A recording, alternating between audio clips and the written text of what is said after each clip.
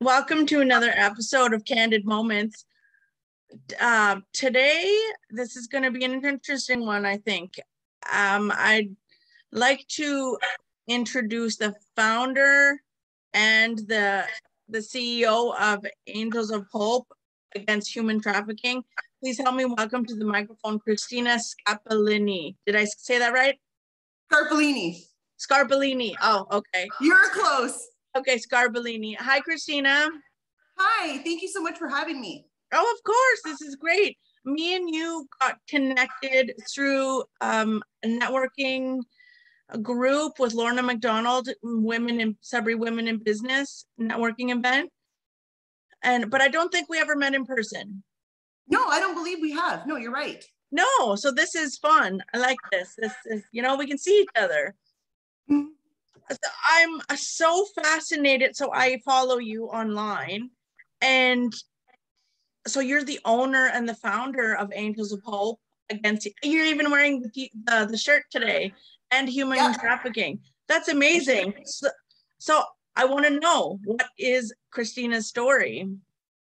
So my story is nothing interesting. I don't feel, anyways. But so it's off. I'm actually a recovering addict. I was addicted to opiates. And through my active addiction, this was prior to 2015 when human trafficking wasn't at the forefront yet of things. So I would be, like I said, I was in active addiction at trap houses is what they call them, but they're drug houses. And I will never forget, I was in Sudbury at a drug house and I seen this girl, she was using substances and a man kept telling her, hurry up because you are going back to work. And I could see that he had some sort of control over her, but I couldn't comprehend what this was all about and what this entailed. So, and I seen it a few different times with a few different girls. So after getting clean, I educated myself and I had never forgot about those girls that I had seen. So, I was very fortunate in my recovery to have a very strong support system of family, friends, and professionals. So I knew that when I decided to abstain from substances, that I wanted to recreate that support system for those kinds of girls. Again, at that time, I didn't know what those kinds of girls were. Eventually, I figured out those girls were victims of human trafficking and sexual exploitation. So I decided to start my organization, Angels of Hope Against Human Trafficking, and I focused on the mental health and addiction component of things because that plays a huge factor in human trafficking and sexual exploitation. I founded the organization in 2015, and just recently, we are now funded by the federal and provincial government to continue our services to assist survivors of human trafficking and sexual exploitation, as well as do youth compassion groups and human trafficking workshop for service providers. That is amazing. Congratulations. My gosh, you're making such an impact on this community. And okay, so next question, what kind of impact are you having and how do you know when speaking with these women and being part of this group? So as well as the women and the men, but so far it's been mostly, it's predominantly women and girls. There are some men and boys, of course, but we also support the survivors' loved ones. So we didn't want to forget about them because they're just as impacted as the survivor themselves. How I know I'm making an impact is when, the girls, I see them go from survivors to thrivers. And when I see thrivers, I mean, we have virtual survivor-led support groups, and they're there facilitating the groups and talking about their experiences and sharing them with other survivors that might not be at the healing journey that they're at yet. Something that really warms my heart too is when survivors and their families want to support Angels of Hope, whether it be monetary. I had a survivor's mom make me an Angels of Hope bag, just something little, but it was so special to me. Because it was made with love from a survivor's loved one. And I had seen her go from survivor to thriver. So just these little things that I notice that I make an impact, and it really warms my heart. The littlest things really mean a lot to me. Oh, that is so special. I have goosebumps right now. I hope everybody who will watch this has goosebumps too. That is, so you're changing your community one person at a time. I'm trying to. That's my goal, is to assist survivors and their loved ones through their healing journey. So our mission is we walk hand in hand with survivors of human trafficking and sexual exploitation while guiding them along their road to recovery, because the survivor is the expert in their healing journey. We're just there to hold their hand, walk with them through their healing journey, and assist them in any way that we possibly can. And to provide support. Yeah, that's all people really need, is just to sit next to them and listen. Sometimes it's just listening that can help somebody. Absolutely. But I also want to mention that I can't do this work alone. I have an amazing team behind me and a community of supporting people that have really helped me through this journey, that my own journey of, navigating an organization. I mean, when I started, I had no clue what I was doing. I'll admit that. I've learned a lot, and it's been very healing for me as a person. And I've grown as a person because of this organization. And I am so grateful and thankful for all the people that I have met along my journey, and our amazing team of board of directors and our staff and supporters. It's just, I couldn't do it without them. I can't do this alone. Oh, that is so empowering. All I hear is coming out of your mouth is woman power. I just love it. And I'm sure that, you can't, it takes a village, right? You can't do it alone. No, I can't. Absolutely. Not one person or one organization can do it alone. We need a team of people to work together to help the survivors. It's impossible for me to do this work on my own. Wow. How many, so this is a business? Well, we're a registered not-for-profit organization. So we're a charity. And I'm the founder and the executive director. And my educational background is mental health and addiction counselor. So I do the addiction component of things. That is brilliant. As well as oversee the organization. We have a project coordinator, a public educator, and an Indigenous social worker that is part of our team, as well as an amazing board of directors and a community of supporters behind us. Oh my gosh, more people need to hear about this. That's why I'm having you on. And I didn't even know what it was about, but it sounds like this sounds very impactful. So when did you obtain your education in addictions? So after I abstained from substances, it took about 3 years of professional help to completely get me off of the substances. And my substance of choice was opiates. I decided to go back to school. And like I said, I wanted to recreate that support system that I had through my recovery for survivors of human trafficking. So I decided to go get my education in mental health and addiction, and then really focused on human trafficking and sexual exploitation after that. Wow. So when did you obtain your education? I graduated in 2013. Oh, perfect. Okay. So this was, and then you started this in 2015. Yep. Okay. Wow. But I think that this makes you connect, like to be empathetic to people because you've been through it, right? Like addictions. That's what I feel like. I feel that I could bring my lived experience to the table and be able to help survivors through my lived experience as well as my education. And that's why I really want to focus on the mental health addiction, because I had my lived experience. And everyone on our team, our staff, has to have some sort of lived experience, because to me, lived experience means so much.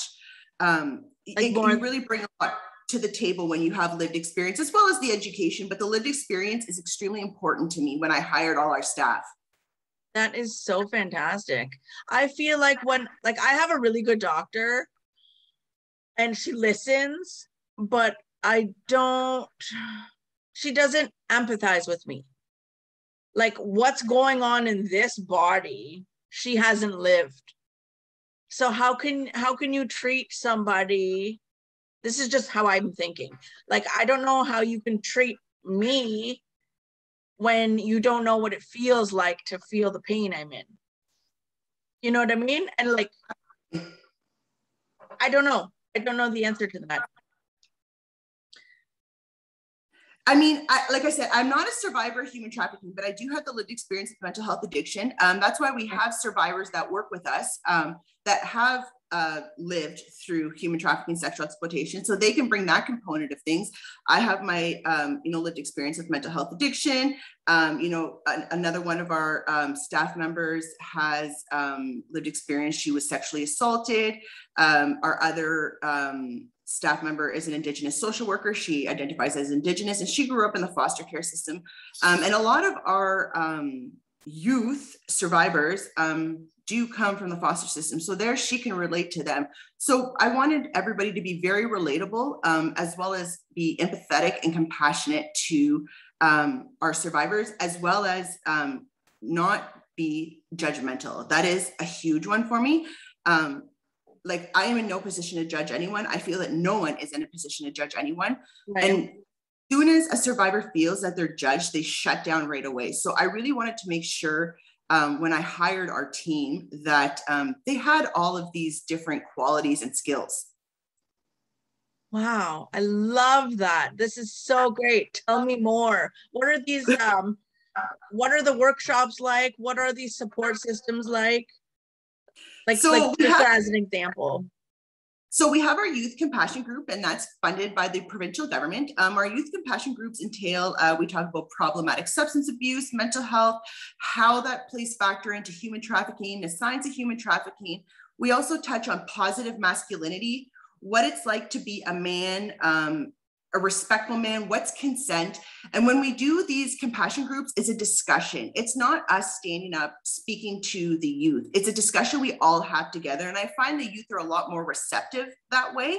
Okay. So that's been working out great. Our workshop for human trafficking service providers, we actually tailor the workshop to the service providers' needs and what they feel they want to learn and what they feel that they need to learn. So that's what we do with our workshops. And then our federal funding consists of addiction counseling. So I do the addiction counseling.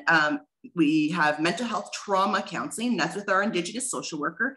And if the survivor chooses, they could have, they'll do cultural healing and counseling with our Indigenous social worker. And then we have our project coordinator that oversees our project and keeps me in line and makes sure that I'm doing what I need to be doing. And it's great. And then I have our board of directors, and we also offer guidance, support, education, and counseling to survivors' loved ones, because when I created this program, I didn't want to leave survivors' loved ones out. And I noticed that there wasn't many services for them, but yet they're impacted just as much as the survivors. So we included them in our funding proposal to be able to work with them as well. And we have a lot of survivors' loved ones that have reached out to us, whether it be for they want to be educated on human trafficking, or they suspect their child is being trafficked. What do I do?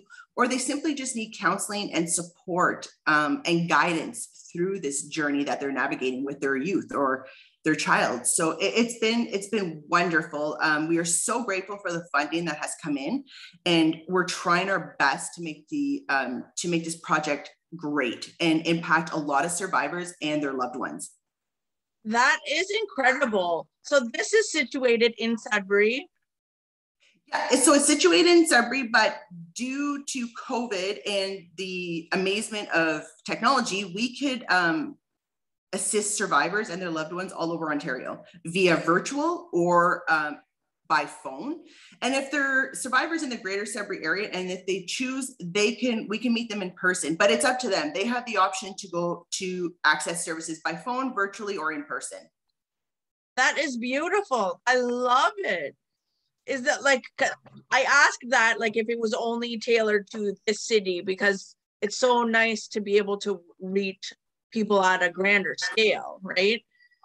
Is that like, I'm almost thinking like I'm not thinking like franchise or business, all kind of, maybe like if there were like other people you can mentor in like different communities just to like reach more people. Like, is that something that has crossed your mind? So we've had people all across Ontario reach out to us. And of course, we're never going to turn someone away of our services. If they do have services in their area, we'll redirect them to that area of their services. But if not, we will definitely take them on as clients. Perfect. That is so great. How many people can you serve at one time, like at your center? So to give you an example, since we started in 2015, we've assisted and supported over 300 survivors and their loved ones. Since we started our project in April, we've supported and assisted 68 survivors and their loved ones. Oh, I love it. That is so fantastic. But like, you must feel so, what's the word? Tell me how you feel, like as far as how rewarding this work is for you. I feel very privileged that these survivors and their loved ones let me into their life, because I know there's a lot of trauma and a lot of layers to peel back, and they have major trust issues. So for them to say, I trust you, I'll work with you, I'm honored. I'm truly honored. And I feel so privileged to be able to share these journeys with all these different survivors and their loved ones. Is that hard to, like, because I know like when you're a professional and you have to like put the hat on and just, this is what it, like, I know you share your story, so you're coming from a very personal point of view. If you ever get emotional, do you allow it to happen or do you hold it back? You know what? I'm only human and I allow it. You know what? I've cried with clients. I've cried with their loved ones. You know, I know I'm supposed to turn it off at the end of the day, but that's impossible because I care too much. And you wouldn't be able to relate to your counselor or whoever's like leading the session. I think that's so great, because then they can relate to you. Because if you're touched and you do cry, that there's no shame in tears. Why do we think that tears are so shameful? Right? We're humans. That's exactly it. I'm human. And when I hear these stories, sometimes I'm going to cry with the survivor. And I think that shows them that I'm empathetic and I truly do care. Exactly. Because at the end of the day, like if you were to go to your doctor, okay, well, the doctors, they're by the book and they don't really empathize with their patient. I don't know if there's any doctors out there, you can tell me I'm wrong. Like, I know they feel something, but they're very by the book. But me, I'm a feeler. So I need to like connect with someone. And I love that you do that with your clients and their families. Well, on my Facebook, it says, and this is a quote from Princess Diana, I lead from the heart, not the head. Ah, I love it. Why can't we all do that? Like, I know the world would be like so boring if we were all the same, but no, I'm not saying we'd be all the same, but if we all led by the heart and less with the ego, the world would be such a better place. And I mean, don't get me wrong, I've been criticized for my unconventional ways. But again, like I said, I truly believe that, you know, leading from the heart instead of the head is so much more impactful to the survivor and their loved ones. So you know what, if I'm going to be that outsider that leads from the heart, not the head, so be it. But I see the difference and how receptive these survivors and their loved ones are when I take that approach. That is amazing, Cristina. That's what I like about you. And I just met you, is that you lead with the heart. This is amazing. Ah, I love it. Yeah, you're leaving, like, you look young to me, but like I'm not that young. No, but you're creating quite the legacy for yourself and for your community. Have you ever looked at it like that? No. Because that's what I see. No, I just, you know, they help me too. The survivors help me in my personal life and my healing journey too. So we both get something out of the deal, kind of thing. It's not just the survivor, but it's me too, healing as a person and growing as a person and learning from their experiences. So I'm so thankful to have these survivors and these supporters and all these wonderful people that I have met along this Angels of Hope journey that I've started. Oh my gosh. Ah, that is so great. Tell me more.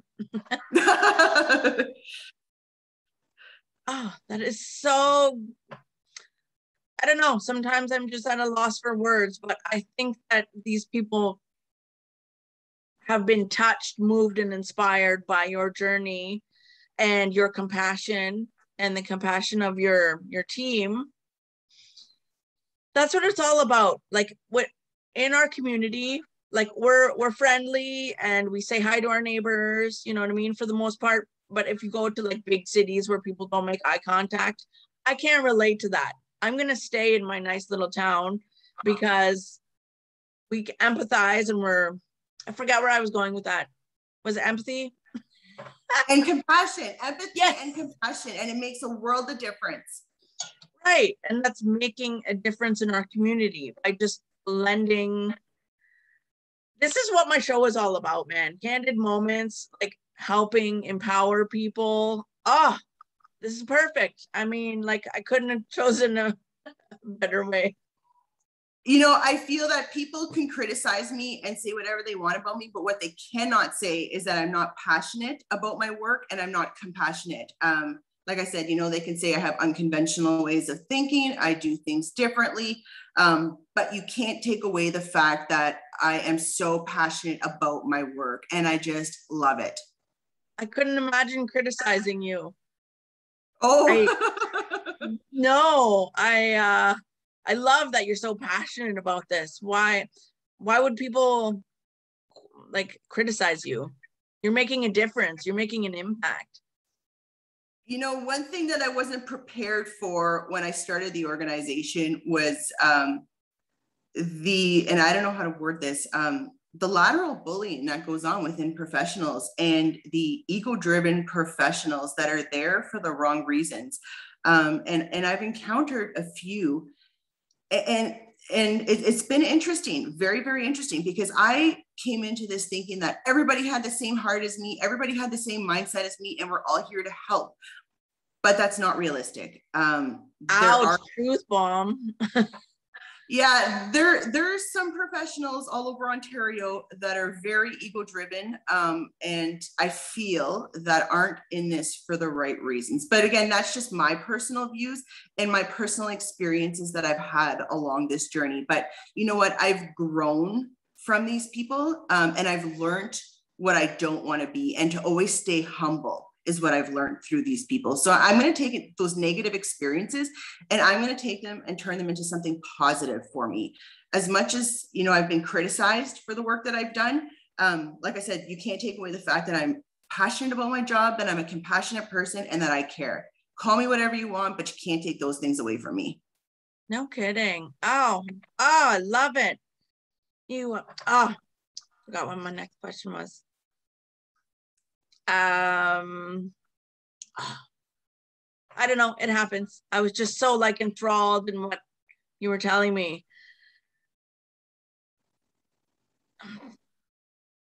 Oh, ego. Do you find that, so those difficult people, those energy suckers, right? They're energy vampires. Have you come to a place that you realize that those are actually our greatest teachers?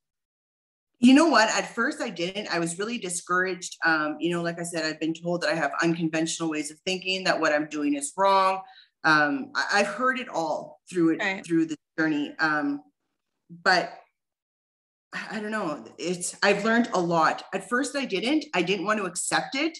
But then eventually, as time went on and I grew as a person, I opened up and said, you know what? I'm going to take this criticism and turn it into constructive criticism. Nice. And learn from those people. And like I said, always stay humble. No matter how much success Angels of Hope achieves, I will always stay humble. And I always want to stay grassroots. There's just something about grassroots that it's just, there's that loving compassion.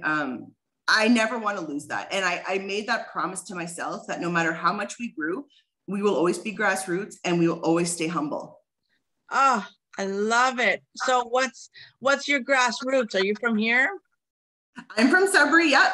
Born and raised. I still live in Sudbury. I am not married. I have a boyfriend of 14 years and I have a beautiful black lab named Charlie Brown, who's my baby. That's my dog. You know what? I think that if I had children myself, I don't know if I'd be able to do this job because it would hit too close to home. Because you had children.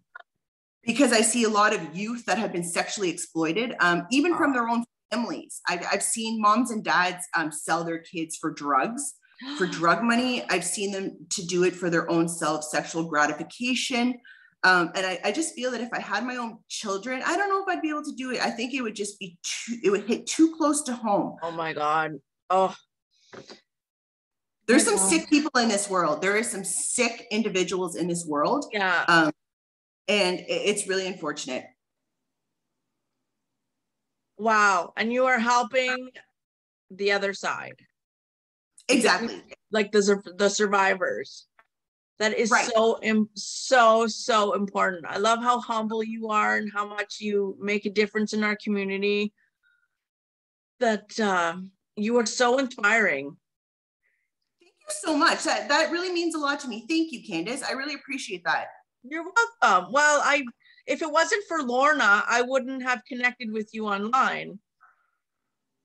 I'm so glad we did. And like I said, I'm so thankful. And I was so honored and flattered when I got your message that you wanted to interview me. It's like, she wants to interview me? Like, really? Like, I'm that interesting?